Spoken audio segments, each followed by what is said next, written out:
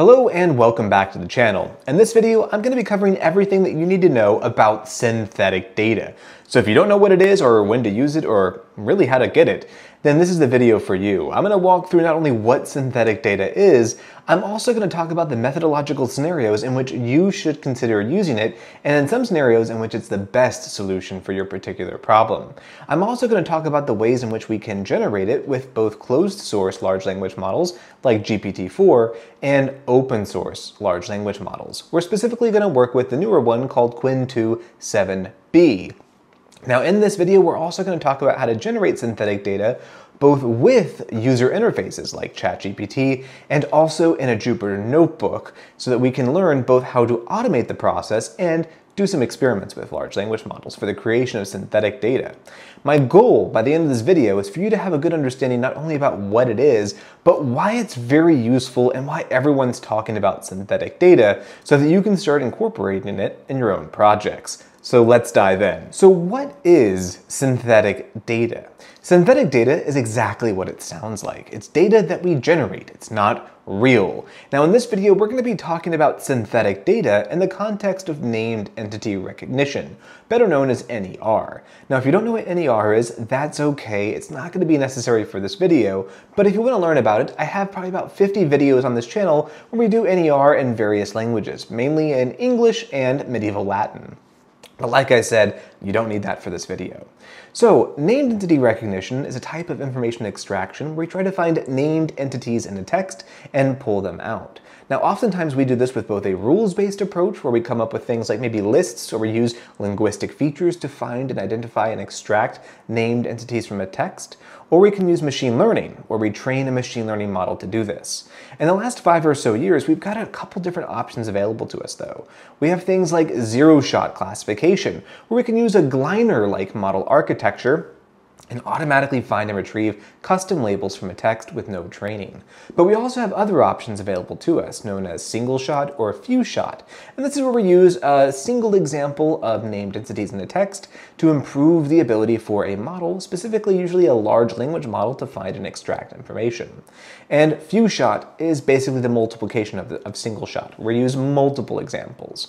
In this video, we're going to talk about the role of synthetic data in all these processes. So what we do with large language models is we use them to generate that kind of training data or example data automatically for us. Oftentimes we'll use them to not only generate the texts, but also to generate the annotations for us. There's a couple tricks that we can do along the way to help out some of the hiccups that you'll probably have in this process. The big one is going to be token alignment. Now, each individual text is made up of individual tokens. Let's pretend for just a moment that tokens are just words or punctuation marks. They're a little more complex than that, but let's just think of that as what a token is for right now. It's very challenging for a large language model that doesn't have access to coding to find the start character or end character or start token and end token of a specific entity in a text. It can, however, identify and extract the entity itself as raw text.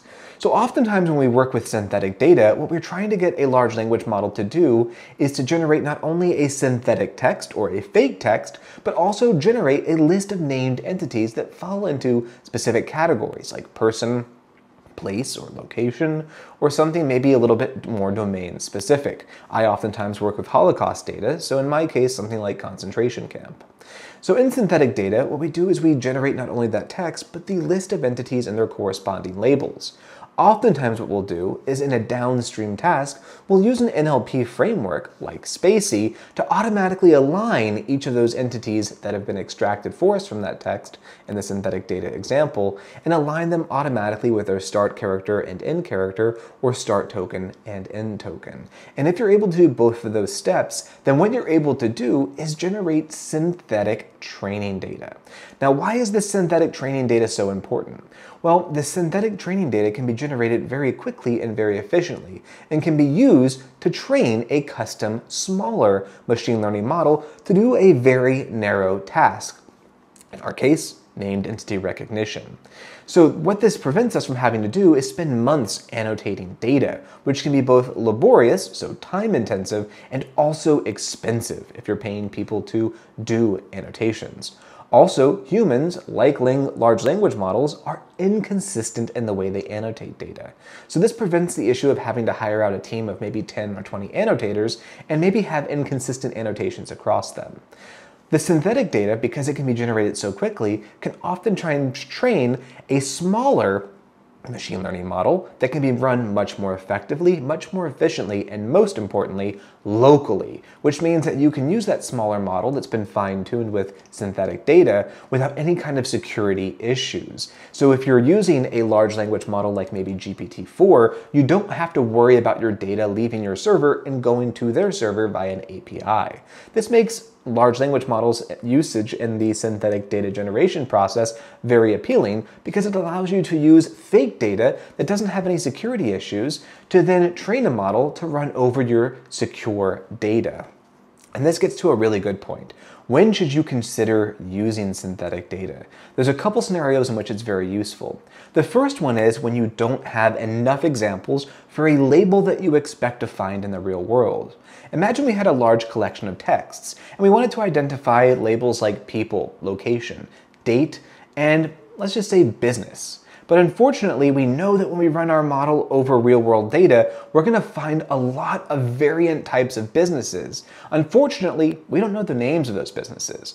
What we do have, though, is a lot of training data that has maybe a lot of biases towards things like date, location, and person, but we don't have enough examples, maybe we only have 10% of the same of everything else, for businesses. So what do?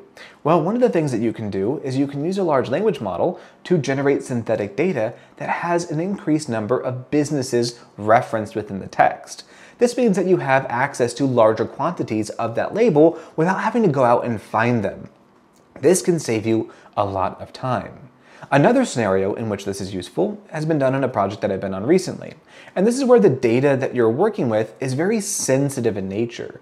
In our case, we're working with very sensitive personal information from South Africa, a collection of letters specifically that details personal information. Now, we don't want to use that data to train a large language model for various ethical reasons, but we still need to find, extract, identify, and then mask the entities found within that text if that data is going to be used so that it can be used in some kind of analytical way. So what do? Well, one of the things that we can do is we can use a large language model to generate synthetic data that represents the real-world data, and then use that synthetic data to function as our training data, thus negating some of the ethical issues that might appear if we were using real letters that were sensitive in nature to train a machine learning model. So synthetic data has a couple real-world applications that in some cases are a good solution, and in other cases are really the only solution available to you if you consider ethics part of your workflow, as you probably should. So these are the two different scenarios in which I see synthetic data being very useful. It's also very useful if you just want to get a smaller model up and running as quickly as possible. This is particularly appealing with the advent of Gliner, which is a zero-shot named entity recognition architecture. Gliner has been extremely popular over the last few months since it's been advertised on Twitter and LinkedIn, etc., and for good reason. Gliner is a lightweight model that is zero-shot, which means that you can pass in not only a text to the model, but also you can pass in a custom set of labels that you want to find and extract from that text. Now here's what makes synthetic data really appealing. Gliner can be fine-tuned to your specific domain with very little data, meaning you can take the base model that's been trained to recognize a lot of different entities and might work okay with your data, or might align things a little differently than the way you would like to see. You can maybe generate 100 to 1,000 examples, fine-tune that model to your specific domain, and have better results. Results that not only are going to align more with the entities that you'd like to find and extract, but extracted in the way that you want them to be extracted. So a good example of this is on a recent project where I was using the off-the-shelf Gliner model, and it was identifying in medieval Latin the word Archimbertus archbishop, essentially. So the Archbishop Archimbertus. I want it to identify both the name and the title as a single entity. Now the base Gliner model was extracting only the individual's name. What I did was I used synthetic data, came up with 100 examples where people were annotated slightly differently, and I was able to not only get Gliner to recognize my named entities a bit better, but I was able to get it to extract both the name and its corresponding title as a single entity. So this is another real-world scenario in which synthetic data is useful. So with all of that said, let's take a moment and jump on over to the user interface of ChatGPT so we can learn a few tricks for how we can generate good quality synthetic data. And we're going to see a couple things be useful here. One is going to be specificity, and two is going to be a couple examples, and three is going to be using some kind of schema, because synthetic data, in order to be used, needs to be consistent in structure and of good quality, and it needs to be as varied as possible. So we'll take a couple looks at how to do that in the ChatGPT user interface. Next, we're going to take a look at a Jupyter Notebook where we can generate synthetic data with an open source large language model, specifically Qwen 2 7b, which I'll be doing everything today on my MacBook Pro. So if you have a MacBook Pro of about 30 gigabytes or so, you'll be able to do both of these tasks. Really, in my experience, to generate synthetic data, 7B models are kind of the bare minimum. If you're able to have access to a larger GPU, I would recommend doing this with one of the open source 70B models, maybe Llama 70B or Qwen 2 72B. But that all said, let's go ahead and jump in and see what synthetic data looks like. And remember, if you don't have access to a GPU, all these steps can be done via an API as well, either with OpenAI, which is going to have some closed source models, or via the Hugging Face Endpoints API, which will be open source models. Either way, your data is going to have to leave your system and go to another system. If that's not acceptable to you, then sticking with this video and sticking with working with a local model might be a better choice. So all that said, let's just dive in. Now that we're in a user interface like ChatGPT, let's go ahead and try to generate some synthetic data. We're going to say generate a text that describes the diet of a bird. Output the text and annotations according to this schema. So what I'm doing here is I'm being very precise in what I want the large language model to do, and I'm giving it a schema so that it can follow exactly how I want the data generated. And when we do this, we're going to get the output where it's going to align the text and the text key, and then a list of different entities according to their specific label. The labels are the keys here, and then the list corresponds to the raw text that's found within that actual text itself. Now, we can take this output and then, like I said earlier in this video, use something like spaCy to align things so you can find the start and end tokens or characters for each of these entities that we found here.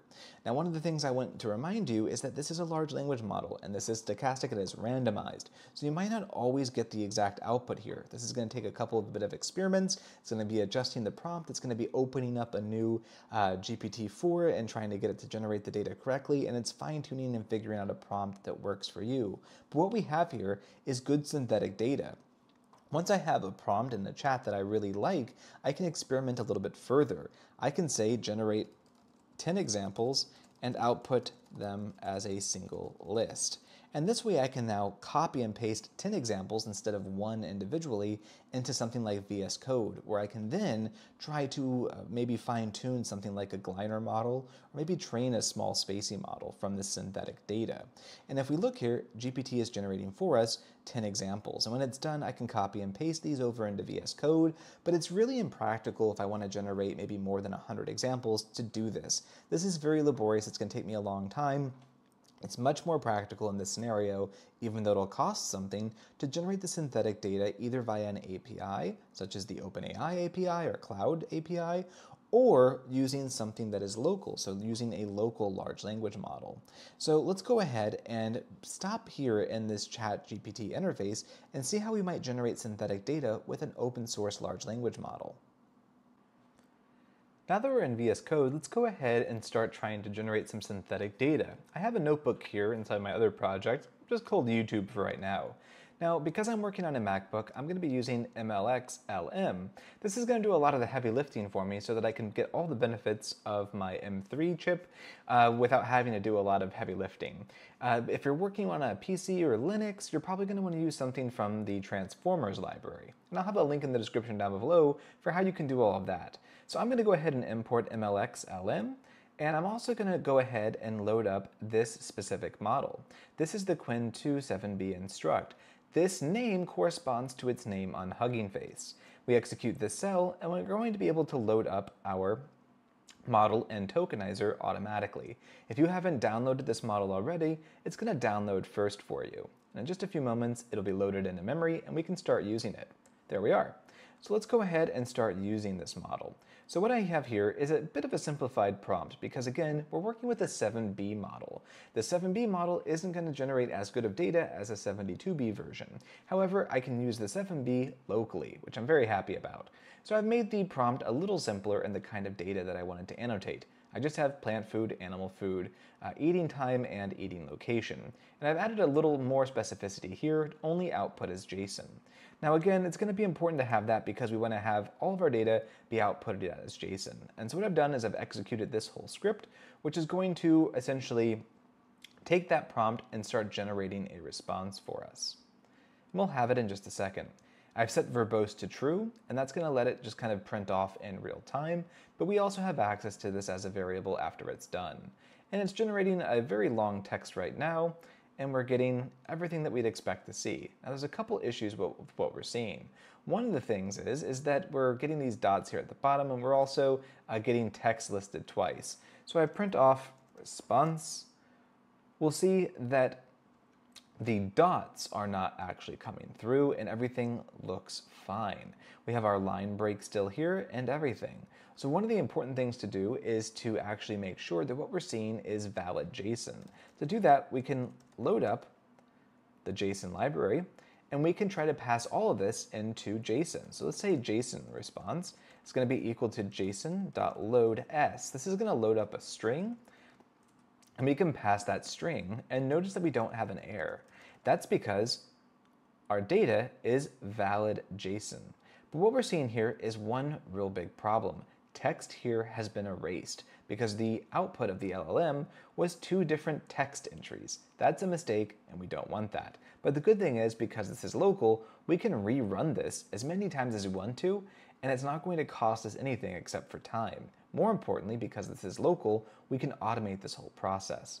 There are a couple other checks that you can do here to ensure that the quality of your data is better, such as maybe doing something like schema validation, but that's going to be beyond the scope of this video. Hopefully this, though, gives you a sense for how to generate synthetic data with a large language model and something like ChatGPT, but also, more importantly, how to do it inside of a notebook. I'm going to be posting other videos on synthetic data where we start to use this for real projects, and we go through the whole process from beginning to end so that we learn not only how to generate the synthetic data, but also, and this is most important, how to actually use it to train a model to do something like named entity recognition. Thanks for listening. If you've enjoyed this video, like and subscribe down below. And as always, I put out all this content for free, so if you get a lot out of this channel, consider supporting it either by buying me a coffee or on YouTube memberships or on Patreon, all of which are linked down below. Thank you.